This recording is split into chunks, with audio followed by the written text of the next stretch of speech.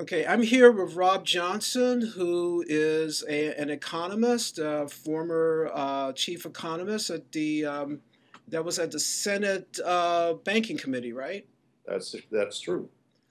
William And Brockmeyer. right, and now is the director of something called the Institute for New Economic Thinking, and we're going to get to what that is in just a moment.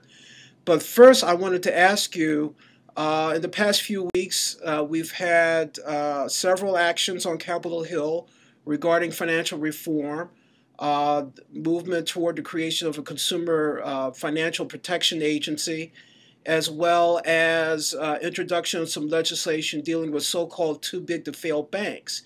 Tell me the good and the bad of what's happened with that. As they say, the good, the bad, and the ugly. Yeah. Well, I think the initiative that the administration is supporting by Elizabeth Warren, the Consumer Financial Protection Agency, would go in the category of good. I think it's a useful dimension, so not unlike the Food and Drug Administration or whatever, in making sure that financial products mean what they say what they mean. And I guess, how we say, on the bad side of that, it appears that the lobbyists have made some inroads into diluting the effectiveness or the scope of that particular initiative. Right. On the too big to fail, the good is that I think that they're acknowledging that it's a problem. And society is certainly seemingly traumatized by the idea that the big and the powerful get bailed out, get big bonuses, but they are not responsible either to the people or to the market disciplines. Where I think this is bad is that they're talking about naming the too big to fail in secret, putting them on so-called probation in secret. And that smacks of insider cronyism between and the banks in question. And what can you say? I mean, we went through that drill last year. Mm-hmm. It's quite painful. So I would say that the structure of the legislation is a little too bank and a little too crony friendly, and I'd like to see it be more transparent out in the open. Bill Black, the famous SNL investigative regulator, said that it reminds him of Animal House regulation, where you're on double secret promotion. Oh, excuse me, double secret probation. Yeah. And, apparently, that's what Dean Wormer put the guys in the Animal House on double secret probation because they were already on probation. Yeah. Yeah. You know, there was something I read this morning out of London where the government there is actually breaking up several large banks like the Royal Bank of Scotland and a couple of other institutions. And the question is, if it's good for London, why isn't it good for here? Well, it is good for London, and it probably would be good for here. But getting from here to there means we got to put the people's energy together and get up and over what Dick Durbin says is the group that owns the place. Dick Durbin, you remember on the yeah, exactly. reform legislation, said the banks did about 3 times the money anybody else did, and so that I would say that was a dimension. Final thing, which I think is kind of the fault line. I testified before Barney Frank's committee on October 7th, and OTC derivatives, they call over-the-counter derivatives. Yeah. This is where the complexity, the opacity, and the excessive profit margins for Wall Street exists. Mm-hmm. And the rough schematic for that game is they get all this complexity, keeping people, buyers and sellers in the dark, so they make more profits. But when the system freezes up, complex and opaque, prove that they're solvent. Everybody gets scared, and we go into a tailspin like we did last September, October. So I think we're in a situation where we can't tolerate the unregulated, opaque nature of over-the-counter derivatives. And the House Ag Committee and Financial Services Committee have not, what you might call, addressed those concerns structurally. Right, right. So how do we? What are the pressure points that we need to be most concerned about? Help us sort of prioritize what activists need to be focusing on right now.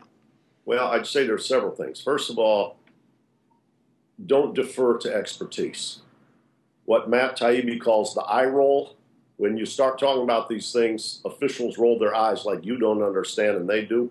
Officials and experts don't have a very good track record in protecting the public. They don't have a very good track record in predicting the crisis or preventing the crisis. They don't have a very good track record in cleaning up the crisis. So how would I say, don't defer to experts, know things are wrong, and press till you're satisfied that they're right. Second dimension, I would say the Democratic Party is as much a problem as the Republican Party in this realm. Money in politics is too high. You need comprehensive, what you might call public financing of elections.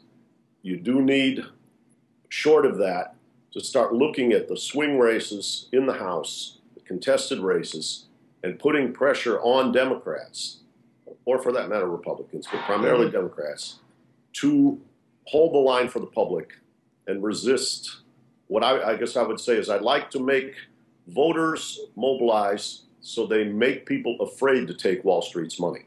The money's there, but they can't. Well, it's an interesting point because as I'm reading this morning, you have people like White House Chief of Staff Rahm Emanuel essentially encouraging members of Congress to weaken things like Sarbanes-Oxley, the legislation that was imposed after the Enron disaster to bring more corporate accountability and more honest accounting. Now, how do you, when you've got that kind of stuff coming from a Democratic White House, that's pretty formidable stuff. When you've got the White House basically swimming along with what the banks and the financial institutions want. Well, I would encourage people to fortify themselves along the lines you just described by reading Lance Selfa, new book called Democrats: A Critical Appraisal, or Paul Street's work on Barack Obama that's on the Z website, or Tom Ferguson's stuff on the Golden Rule, he who has the gold rules. These are predictable behaviors from what you might call Democratic Leadership Council, the DLC-type Democrats, of which Rahm Emanuel is one. And until we can diminish the role of money in politics, we're not going to have policies, whether it be healthcare or energy or finance, that really take good care of the body politic. Money counts too much, voters count too little. And we've got to change that equation. Let me ask you then about what you're doing right now with this new Institute for New Economic Thought. It's being supported with $50 million from George Soros over a 10-year period. What will you be doing with that money? Well, first of all, we have a group of about 22, 23 economists from around the world. We're going to embark upon making research grants, holding conferences, setting up institutes at various universities, like in conjunction with the campus around the world, and try to catalyze what you might call a reopening of the debate. What Soros has characterized as free market fundamentalism, hostility towards government, or, I mean, even alternatively, some people are naively romantic about the possibilities of government. But this group is going to come together and try to open up the paradigm, open up the conversation, nourish financially, with incentives, with colleagues, and with community, young scholars who want to take a different path than, you might say, the path that the free market fundamentalists, the efficient market hypothesis, and others have embarked upon in the last 20 years that I think led us to that point. When I mentioned experts earlier, experts do not prescribe things to prevent a crisis, and they do not diagnose or anticipate a crisis, and they do not explain it, and they do not repair it. They lose the right to be experts. Economists want to portray themselves as experts, people who should be listened to, people who should have influence. They have to earn that.